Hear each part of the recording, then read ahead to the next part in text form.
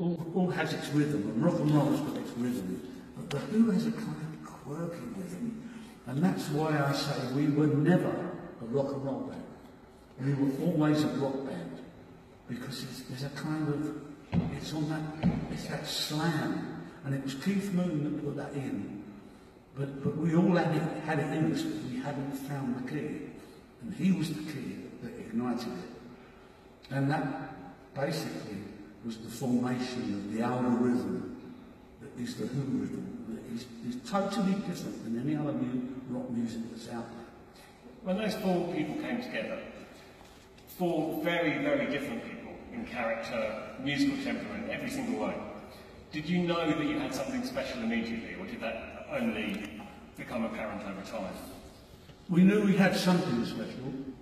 We didn't know what it was, because we were, in those days, to get work, you were expected to play whatever was in the top 20.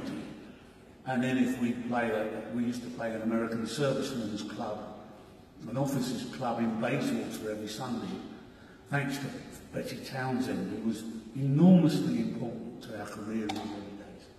You know, Pete's mum, Betty, absolute angel. She got us this gig at this American officers' club in Bayswater called Douglas House.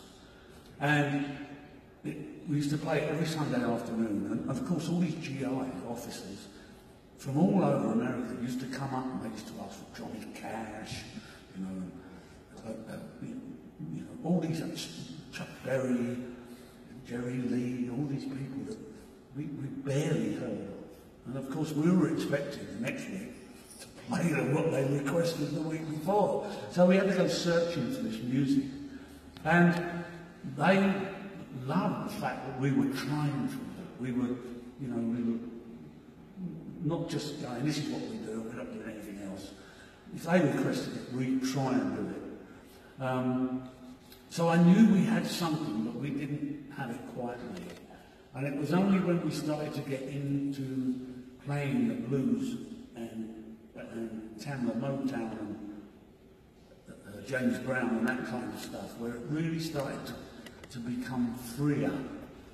And Moon's drumming again had a lot to do with that. Moon's drumming and Pete's guitaring. Moon would double up the beat. We'd get bored of the 12 bar. So instead of doing that, he would double it up again. And then it would become this cacophony of noise. And Pete developed the feedback. And then, for some reason, we kind of were telepathic. It was really weird. That we had an ability to kind of read the vibe of the music. And we could turn on a sixpence and we'd go from something like Smokestack Lightning into a kind of jazz-based thing. And it would be instant, all together, with no conductor, just everybody feeling each other. It was extraordinary. It's a big leap, though, to go from that to Pete Townshend's original material. What did you think when you first started presenting material, and also what was the kind of conversation about that? It was quite obvious that we were going to need our own material. And Pete had written a couple of songs previously that we'd done in a demo studio somewhere, and again down to Betty Townsend. We'd made this demo.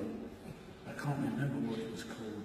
There's probably some aficionado in the audience who can shout it out. But we did a demo anyway, of 2 songs.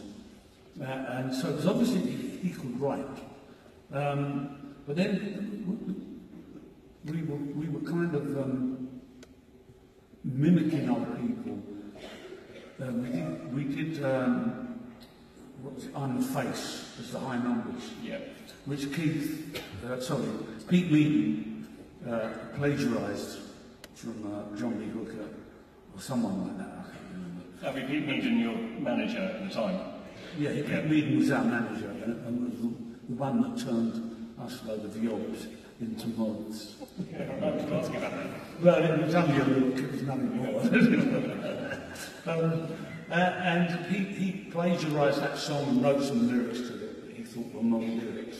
On the Face, if you want it, mate. But it was quite obvious then that we were only ever going to be a covers band unless we could write our own songs. And then the Kinks hit with their, you know, All Day and All of the Night, you know, You Really Got Me, and that kind of songs, those kind of songs. And Pete did it basically a Kinks copy that I can't explain.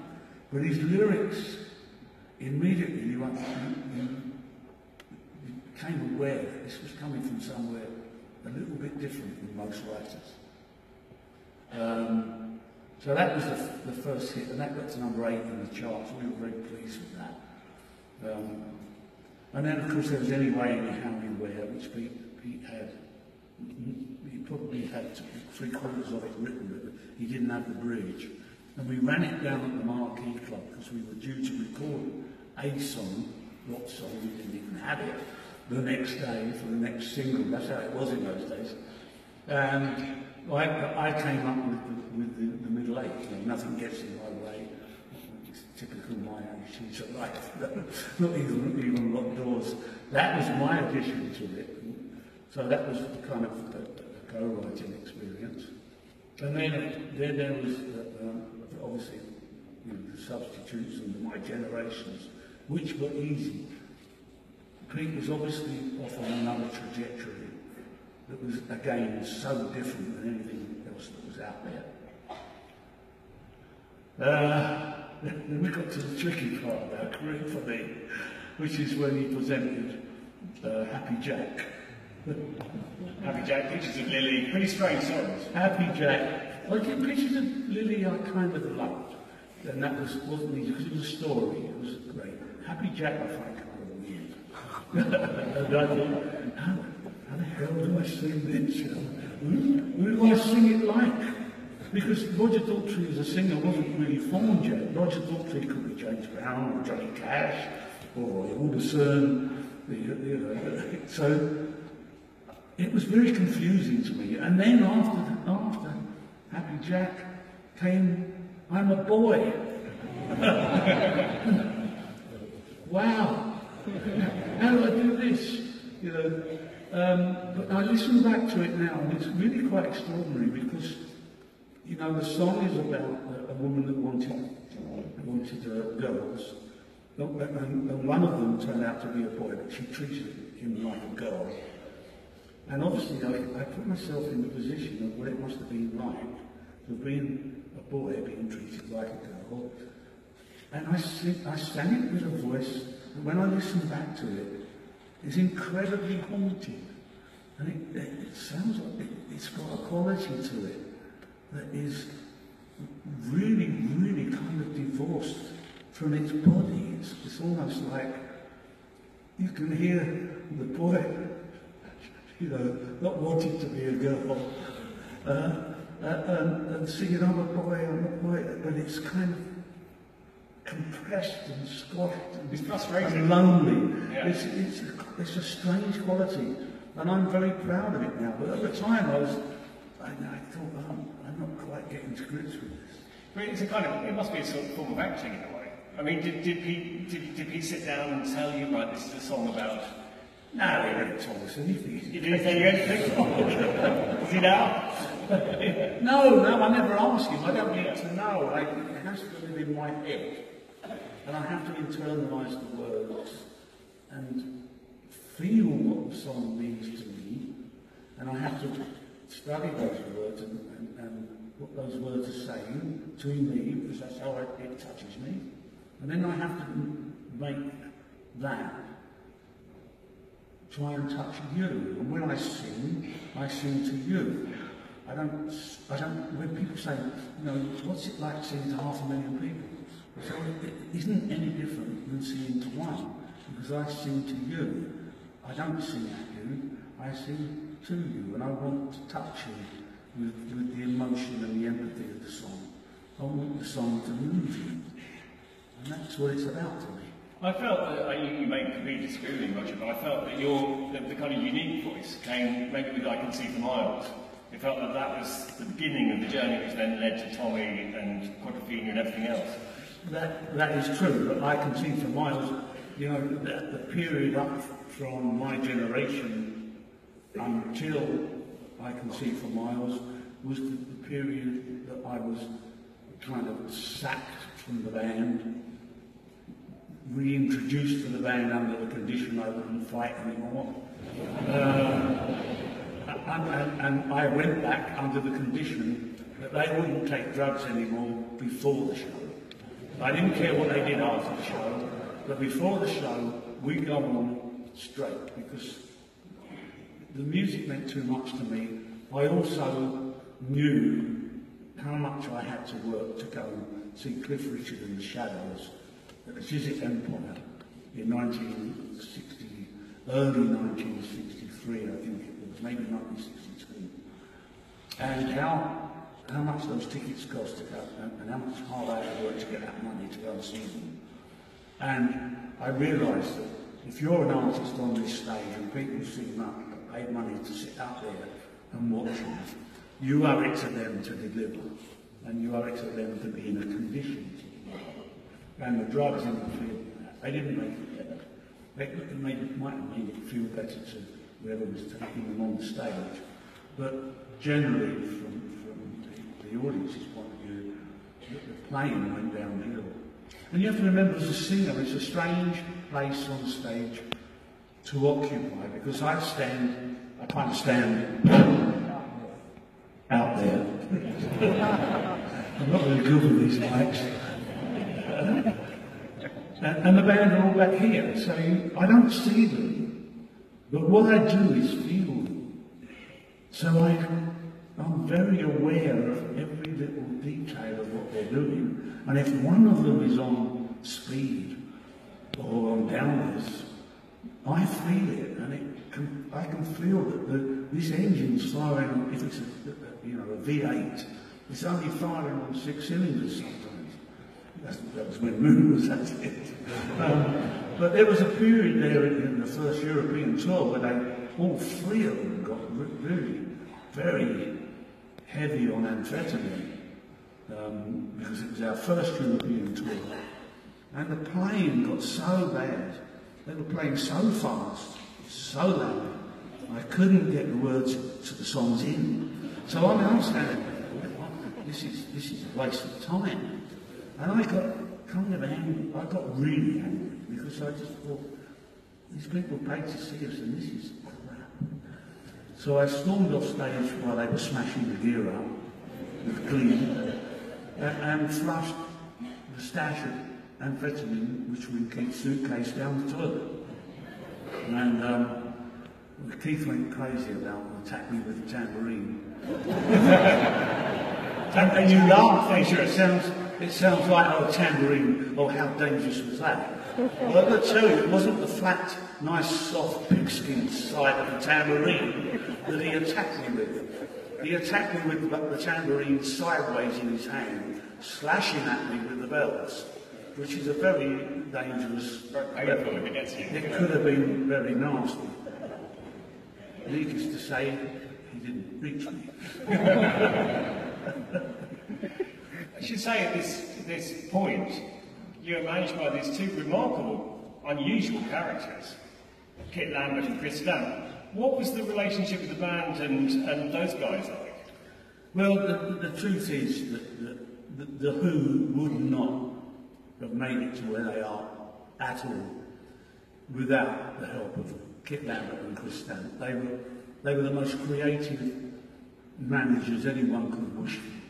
And they came at the time when we were the bud ready to burst, and they were the plant that grew that plant into to what it became. They were incredible. They were 2 very different characters. Kit Lambert obviously was Oxford educated, studied ancient Greek. Chris Stamp was from Canning Town, brother of Terence Stamp, the film star, even better looking than Terence. And so we had this kind of Paul Blimey Joe on one side and this kind of non-coward, flamboyant, uncomfortably gay character on the other. But because Kit was the son of Constant Lambert, the composer, he he always had the dream and the vision that the 3-minute pop song, as much as he loved it, as much as we did, and I still do, it's incredibly valuable. He said, this music can do more. And it was him that encouraged Pete to start writing longer pieces of music, trying to tell more narrative within a musical framework. We did the mini opera, and then went on to do what became the one thing that really put the Who on the map, which was Tommy. And it was Kit Lambert that drove that. It was Kit Lambert that guided the story.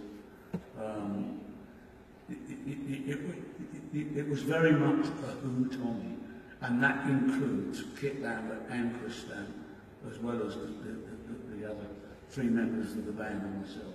It's also a big leap. Of course, you know, you did have the Who still out, but then Tommy is such a different thing. You know, it hadn't really been done before on that scale. So what were your impressions of Tommy when you first heard the demos, or, you know? Well, the demos came in different, you know, it started with one song, it started with an Amazing Journey. And Pete had this idea of what life would be like, just to experience through vibration, because music is vibration. And there's all this musical link all the time. What would it be like just to experience life through vibration? And if you were deaf, dumb and blind, that's kind of all that would be happening to you, your senses. And I thought that this is really interesting. But it was just that one song, and every night him and Kit would chat and chat and chat. And he'd come back the next day with a very rough demo of the song, you know, like Acid Queen or whatever. And gradually the thing built itself. And then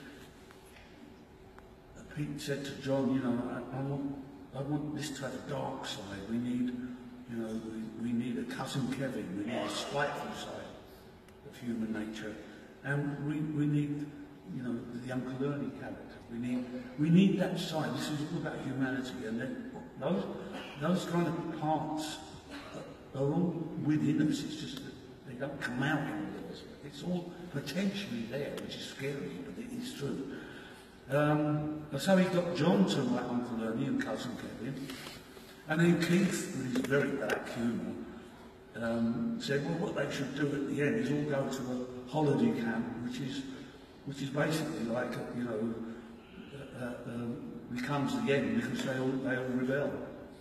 And we thought, oh, that's a good idea. So the holiday camp sequence, which is, you know, attributed to Keith Moon, it was his idea, although Pete wrote the music.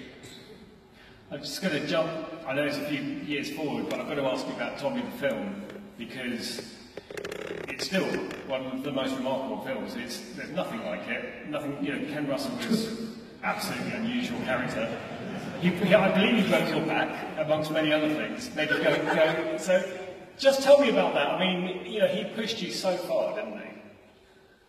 No, I don't think he did. I mean, you see, Ken was so loved, and he was such a cuddly, warm character. And he was, the wonderful thing about that whole period of time is that the artists were in charge of the creation. It wasn't the accountant. It was the artists. And Ken was one of those flamboyant geniuses who just wanted to try things. And if you were working for him and had the privilege to do that, you'd die for him. And yes, he did have me. When I look back on it, I think I must have been mad. I must have been mad. I mean, like that, the hang gliding in those days was perhaps the first sort of 4 years of hang gliding ever, where hang gliders, instead of laying down like they do today, all nice and streamlined, you're sitting up on a little wooden swing, hanging from this piece of plastic, hoping that it goes up. You know, but you do it for Ken because he was just so, he just had a quality about him that he was so enthusiastic, and everything will be all right. And of course, everything in the end was all right. apart from that I might have broken my back, but apart from that, everything was all right. On that minor detail. Yes, a minor detail. But I mean, I look at it now and I think of that welcome scene in it, the song Welcome. And we were filming in a house on Canvey Island, not Canvey Island, Ailing Island. And it was just a detached house, quite posh. It had a swimming pool in the back, in the garden. And he's scratching his beard and he's looking at the house and going, this is the house, Roger, where we're going to do Welcome. This is the outside of it. What do you think we can do to make it, you know, quirky? He said, and he's looking at the house, scratching his beard, and he said, do you think you could get up to the chimney? And I looked at the chimney, it's a two-storey house with, you know, pitch roof. Yeah, why not, kid? And I mean, and the next thing I know, I've gone up the drain pipe, climbed up the roof, and I'm hanging on the chimney. And the whole front part of that film is me singing, hanging onto the chimney of the south. I didn't give it any more thought than that at the time, but now I look back, I must have been mad. It's back to the bomb sites, isn't it? You know, I'm bomb-proof. Yeah. Just to go back so one of Pete's projects, which didn't happen, but in a way did, in the sense that it became something else, is Lifehouse. It's a really strange idea, and it seemed like it was such a kind of wide idea for Pete to get a handle on. Did you find that with Pete? That sometimes, you know, these ideas were too unformed, they're too crazy?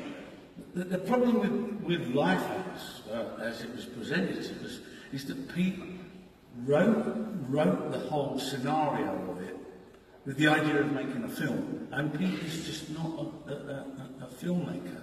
And the idea of it, I thought, was very interesting, that if we ever find the real source of what life is, you know, when you go down past the atoms, you know, smaller and smaller, nano, you'll find a musical note.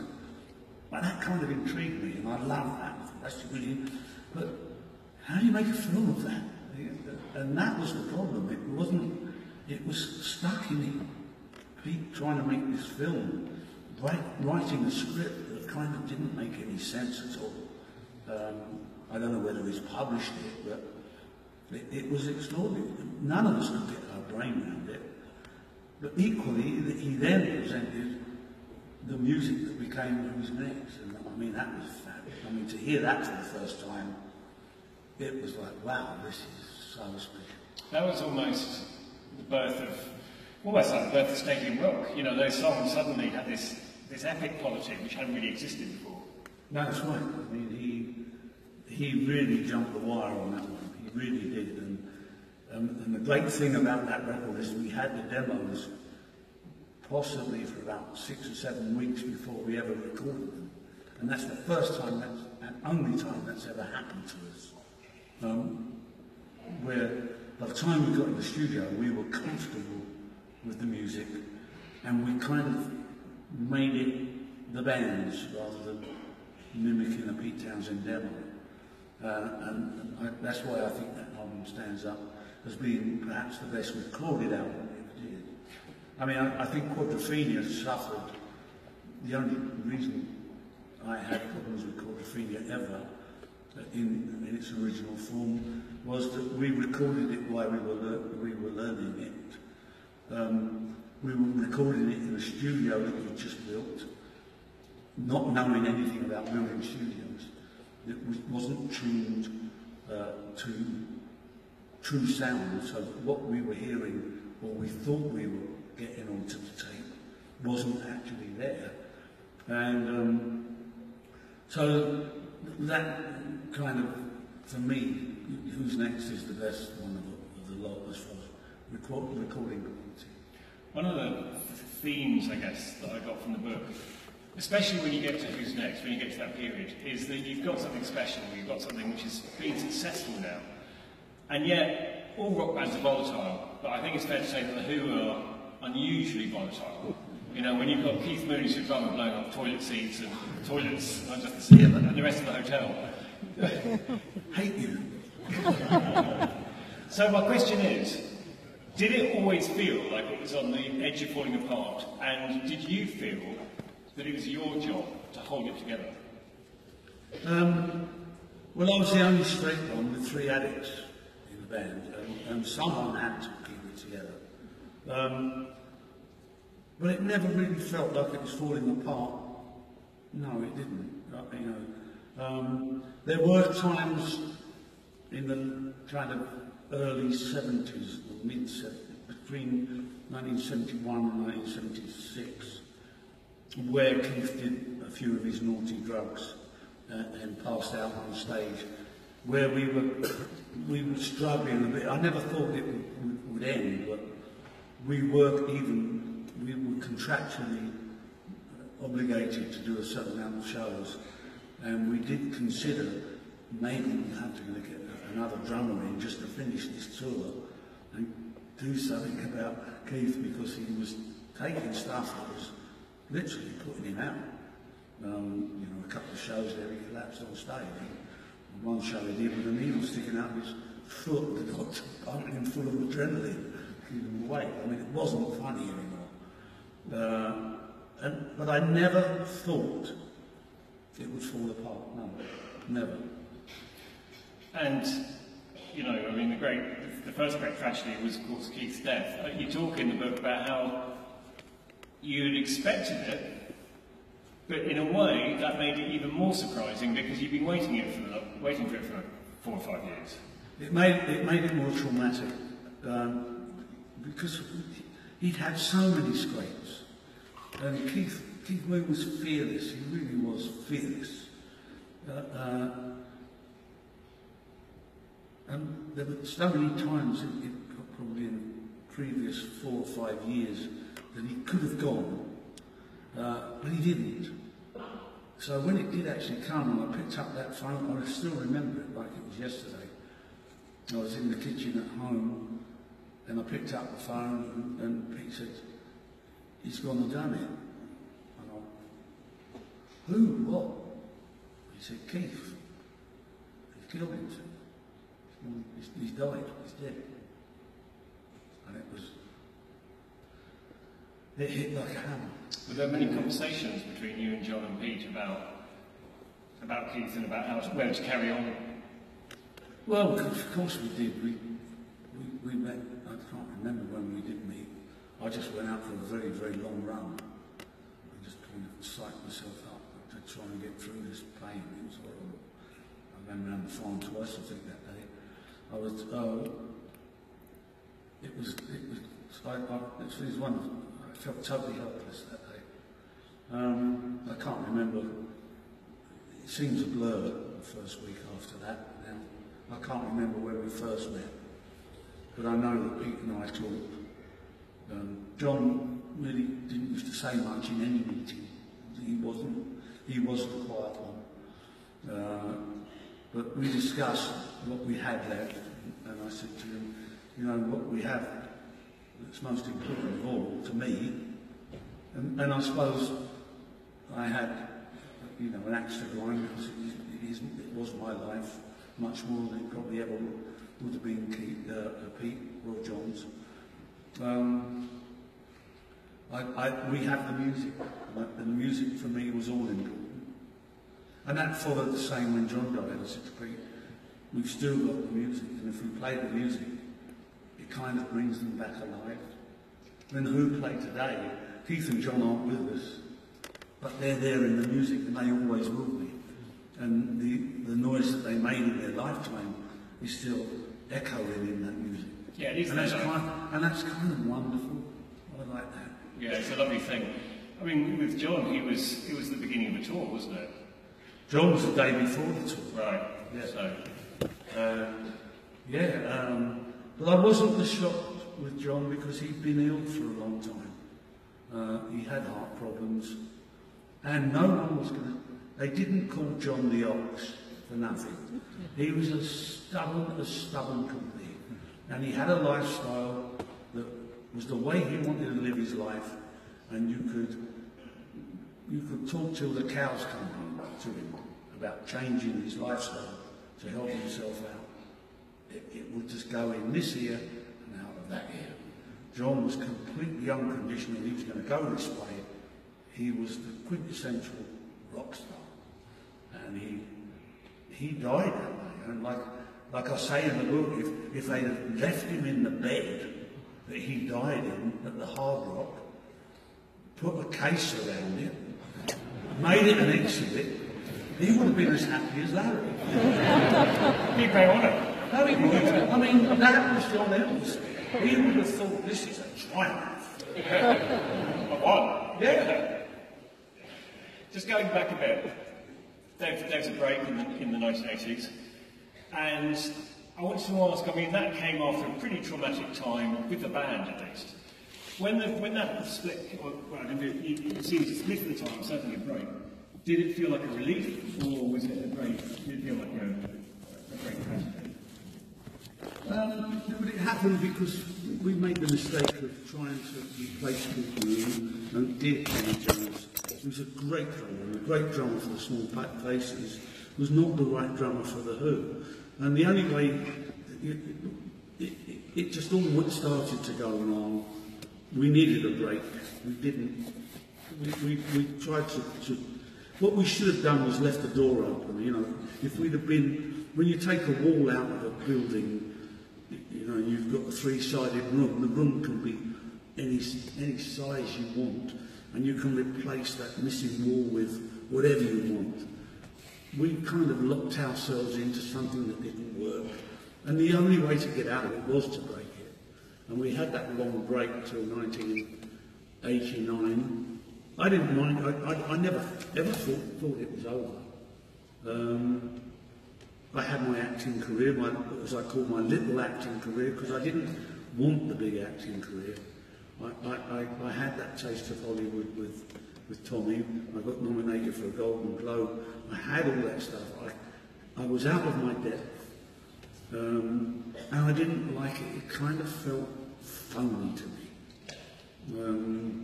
Too many smiling faces. Happy to see you. Oh yeah. These young members of the Who to keep it low. Too brutal. So after that break, how about getting back to it? What did you know? Was everyone revived and feeling that it was a new stage? Well, by the time it came to 1989, Pete wanted to do it again, and for some reason or the other, he was moaning about his hearing, because he does have trouble with his hearing, as do we all at our age and in the job we've done. But he wanted to do it again, and I just gave him his rein. I just said, you know, sure, let's do it. Let's have a celebration tour. Was it after 25 years, or I can't remember what event it was. It was a celebration of some sort. And I just gave him his rein, and he wanted to be a band leader, which was quite obvious from his face-to-face record that he'd done. It's quite obvious that Pete's dad was in a big band, and Pete had this thing about big bands, and he wanted to be a big band leader. So I thought I'd let him have his rein and put whatever band he wanted to get together to call them to go out and play our music. And that was the 1989 tour of America, and we did England as well, didn't do any of Europe. And it was all right, the tour was okay. We had Simon Phillips on drums, which was a real step up from Kenny, because he loves a bit jazzy. He kind of got the rhythms right. We had brass, we had backing singers. I called it the Bahama Rimba Band, but it went down well, and it got us back together. And then nothing again for another, literally nothing again until. It was 1989, there was nothing again until 1999, 10 years. It's a long time. Yes, a long, long time. But then when it came back together again after that 10 years, I'd found Zach Starkey. And finding Zach Starkey was just a piece of luck. Because the history of Zach, he was, Keith Moon babysat Zach. Keith Moon, poor thing, he survived that. This guy survived. Keith Moon's a babysitter, he can survive anything. He can survive The Who. just, as I say in the book, finding Zach was like finding a diamond in a barrel of sawdust. He was so special. And he totally gets our algorithm, and he made it work. And when we reformed again in 1999, we reformed for a charity show. Neil Young called us up and asked us to do his bridge school charity that he did in San Francisco every year. It was for a school for handicapped children. And so we said, yeah, we'll do it, 2 days for him. And that got us back together. And Zach came along, and we did a couple of other shows to pay all the expenses of getting out there, so that we didn't have to